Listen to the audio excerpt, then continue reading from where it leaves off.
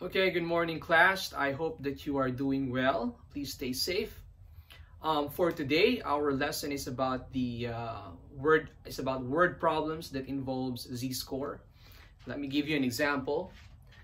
This is the first example. Suppose a population was normally distributed with a mean of 10 and a standard deviation of 2. What proportion of the scores are below 12.5? So if you see this kind of question, we're talking about the z-score. Okay? So in order for us to answer this question, the first thing we need to know is, of course, the formula of the z-score. And just apply the formula. Okay? So the formula for the z-score is equal to the observation or the score minus the mean divided by the standard deviation. Here, our x is the observation, which is 12.5. This is the mean, and the mean is also given, and that's equal to 10. And the standard deviation is also given, and that is equal to 2. Okay? So x is 12.5. Our mean is 10. And our standard deviation is 2. Okay. So this is equal to 12.5 minus 10 is equal to 2.5. Divided by 2. So 2.5 divided by 2 is equal to 1.25. So that's the answer. Okay? What proportion of the scores are below 12.5? It's 1.25.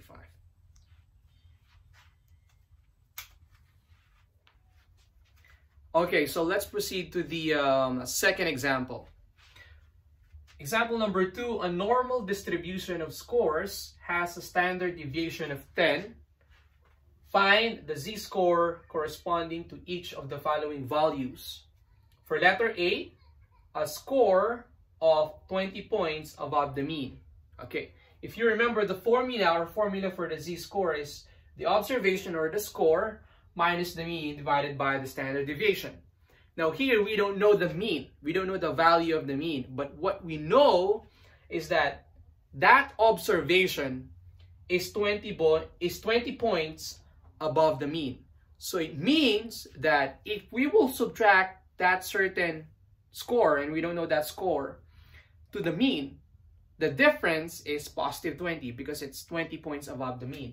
So we can just get rid of the whole numerator, and we will just replace that by 20. And it should be positive because it's above the mean. Okay? And our standard deviation is 10. And this will just be equal to 2. Okay? Now, let's answer the second one. A score of 10 points below the mean. Again, our formula is this. We don't know the score. We don't know the mean. But what we know is that certain observation is 10 points below the mean. So if it's below the mean, it means it's a negative. Okay? So it will just be negative 10 over negative 10. And that is equal to negative 1. Okay? So in answering this kind of problems, you have to pay attention to these keywords. What are those keywords? Above and below. Again, we don't know the observation here, and we don't know the mean, but it's very important that we have this information 20 points above the mean, and that's 20 over 10. It's positive because it's above the mean. 10 points below the mean, and that's negative because it's below the mean. So it's negative 10 over 10, and that's equal to negative 1.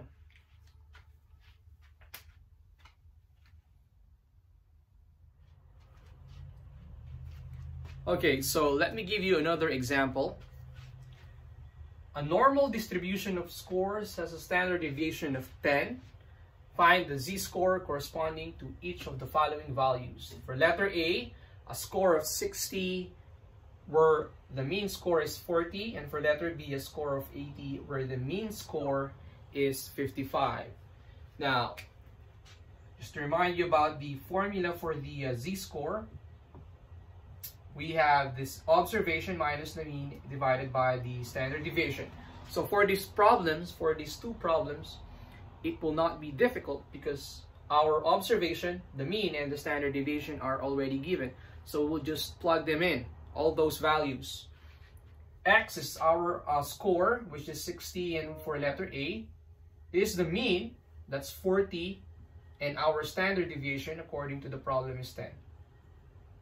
So this will be equal to 20 divided by 10, okay, and that is equal to positive 2.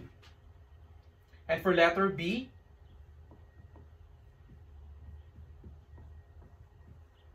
is the formula, a score of 80, okay, minus the mean score, which is 55, divided by the standard deviation, which is also 10. So 80 minus 55 is equal to 25 divided by 10, and that will give us 2.5.